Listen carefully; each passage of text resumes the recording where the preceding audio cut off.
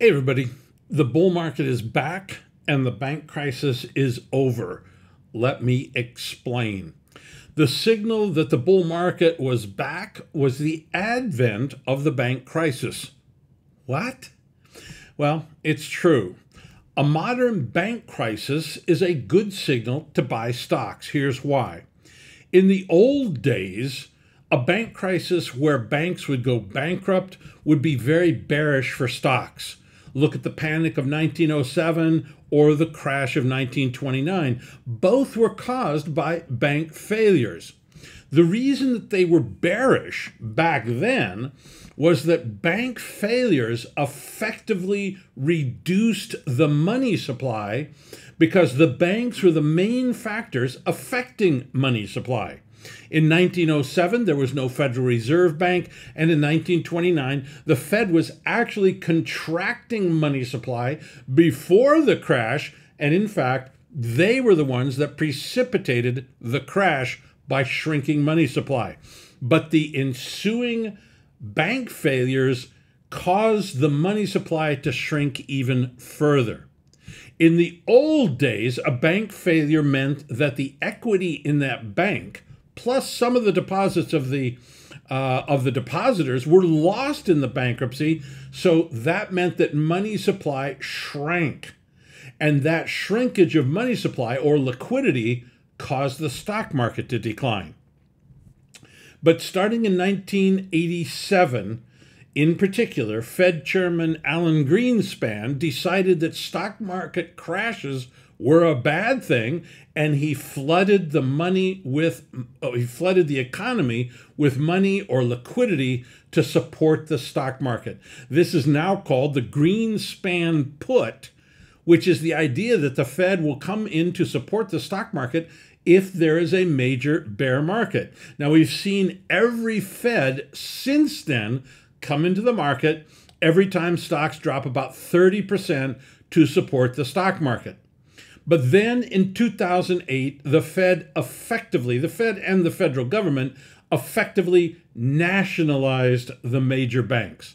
The Treasury under Treasury Secretary Hank Paulson, the Fed under Fed Chairman Ben Bernanke, Helicopter Ben, we like to call him, and the New York Fed under Timmy TurboTax Geithner called a meeting of the major commercial and industrial banks and told them what they were going to do. No ifs, ands, or buts. This is what you're going to do, period. No choice.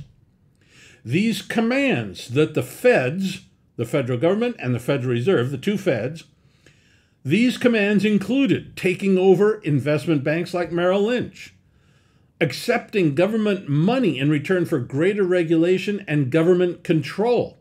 If you didn't want the money, you still had to take it. Converting some investment banks like Goldman Sachs from investment banks to commercial banks. The banks were forced to do these things, period. This effectively gave control of the banks to the Fed and the federal government, and they've been there ever since. If you're too big to fail, trust me, we won't let you fail, but on the other hand, we run you. That's what the federal government has been saying since 2008. By the way, there was only one bank who said no to these conditions, and that was Morgan Stanley, which survived the banking crisis without government aid. And I suspect most of those other ones would have survived as well. Maybe all of them. Now, small banks still have some autonomy. Small banks like SVB, Signature, First Republic, often because they are state chartered, not federally chartered. SVB is an example of that. But the big banks are now run strategically by the Fed and the federal government. Same thing in Europe, as we can see in the shotgun wedding between UBS and Credit Suisse. Neither one of them wanted to do it. But the Swiss National Bank came in and said, this is what you're going to do.